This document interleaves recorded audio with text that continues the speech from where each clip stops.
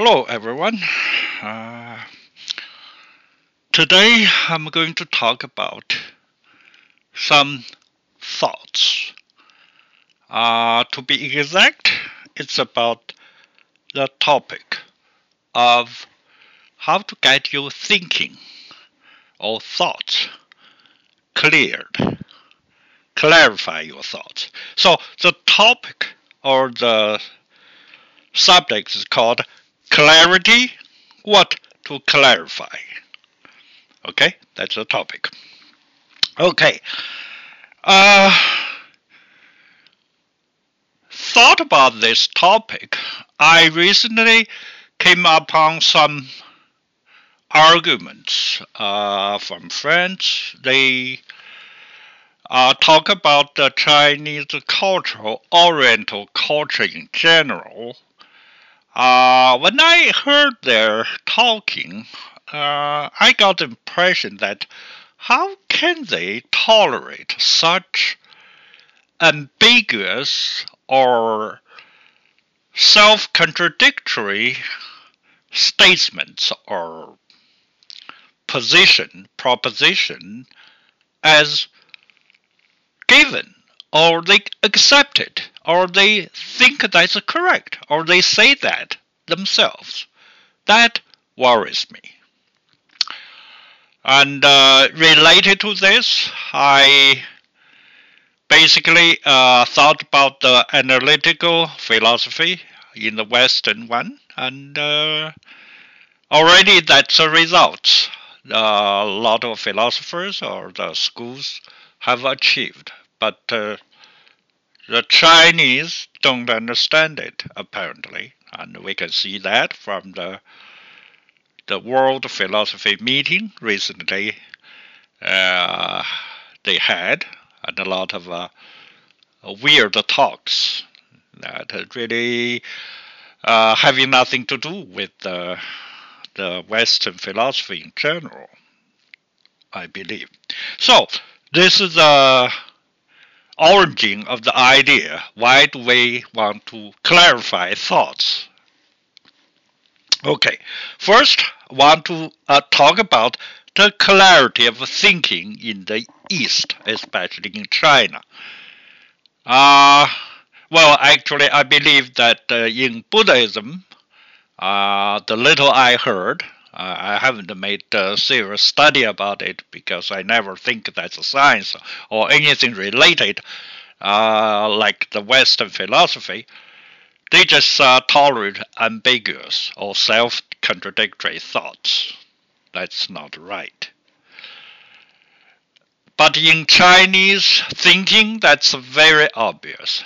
And self-contradictory, ambiguous thoughts everywhere. And also they believe that's true. That should be okay. And that worries me. In general, from my studies, I realize the Chinese, since ancient times, they never ever distinguished subject from the object, distinguished themselves from the world. They just don't have this idea. They never clearly draw a line between what I'm thinking, that's all to myself, and what the out there, the world actually is. They never had that idea, that clear distinction. Rather, they believe that whatever I think, if I have my will be true. The world will follow whatever I'm thinking. And when you become sort of a powerful person like an emperor, you will do that way, right? And even we know the story called pointing to a deer, say that's a horse. And they use that as a political trick to bully the enemy, That's also true too. But even nowadays, there's still no distinction. In the so-called law in China, there's nothing like you have to prove what you said or something.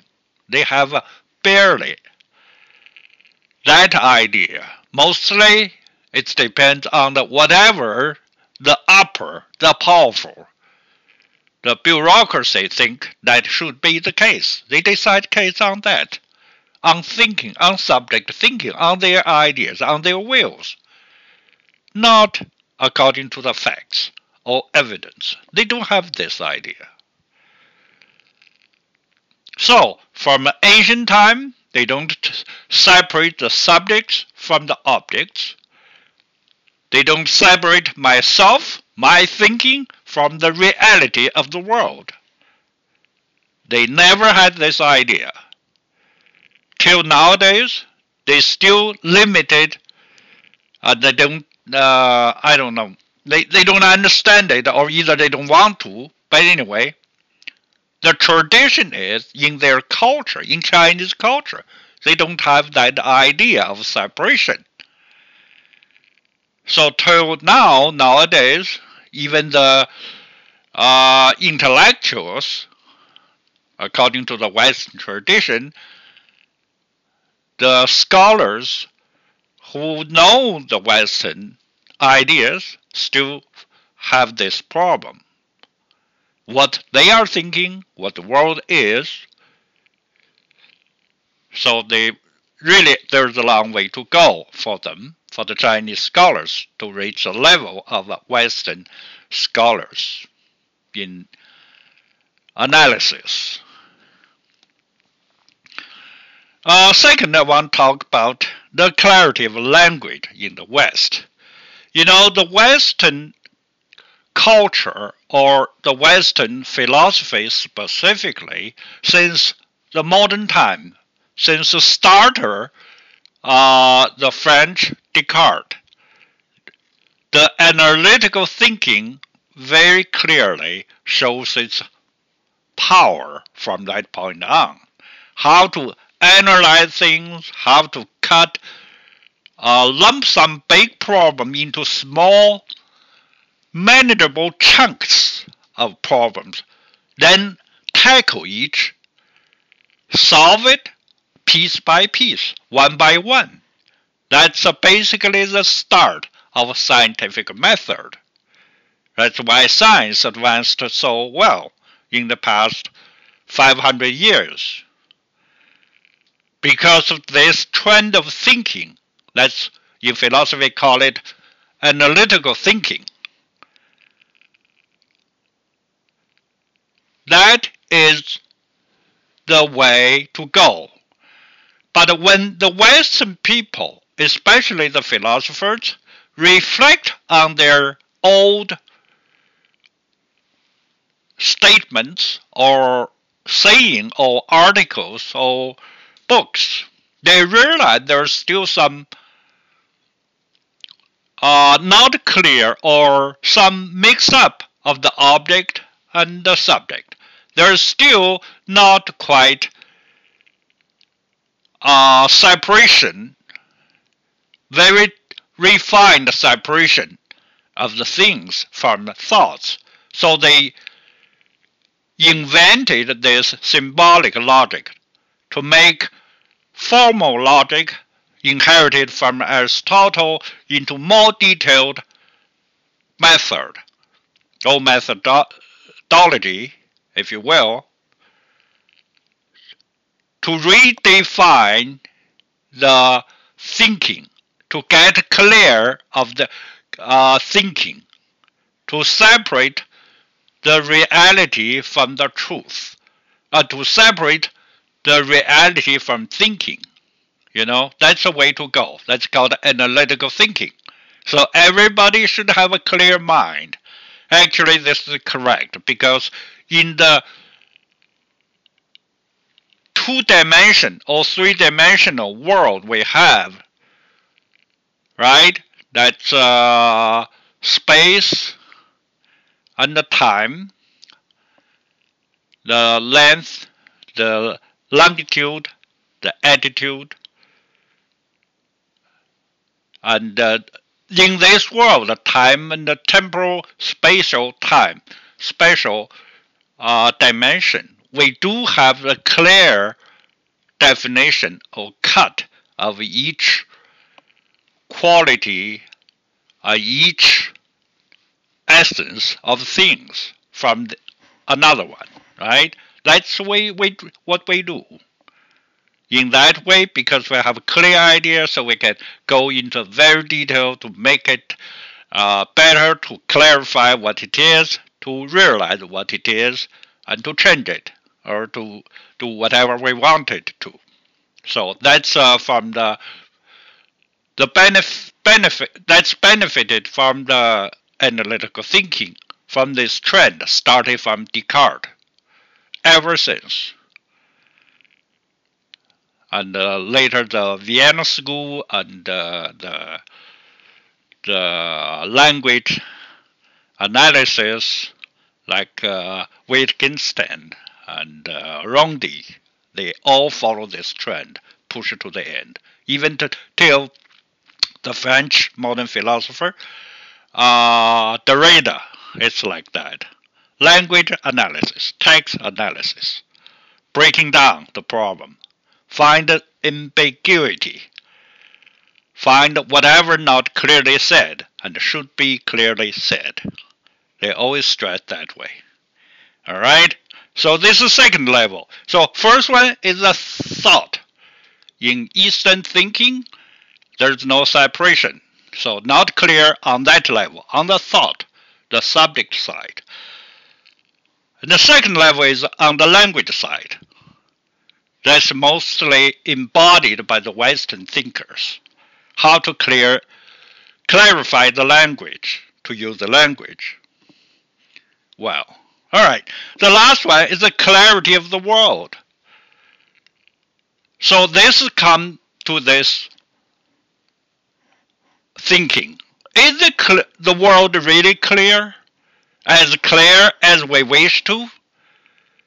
Well, the truth is, it turns out not as we like. To get it cut into, no matter how small the pieces are, it's not like that. We know that. The Newtonian physics can clear-cut things. Even the Einstein's relativity theory can still have a cut of the world. But when we come to the quantum mechanics, there's no more division, no more clear cut of the small things. In other words, when we reach to a certain extent, go into deep enough of the nature of the elements, the neutrons, the atoms, the smaller things, it's no longer cuttable. It's no longer separable. You know, we know the two features of the elements, the basic elements, right? And they can show the wave function. They can also show the point or bullets, like that. The dual nature of elements. That's for sure. So to a certain extent, we cannot cut anymore. That's the reality. So clarify things. The clarity of things, to that extent, you cannot go any further. But there's a difference. The world cannot be separated clearly. It doesn't mean when we say it, we have to say it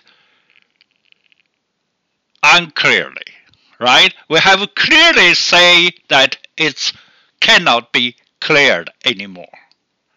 We have to make sure the two things are different. We have to know what we mean by who is not clear. Is that our thinking? Is that our language? Or is that our world? We have to have that distinction very clearly spelled out before we can proceed. So that's today's topic. I hope you can get some idea what I meant, and also help you to clarify your own thoughts. And that's a benefit we inherited from the analytical school of philosophy in the past 200 years. All right? Thank you for listening.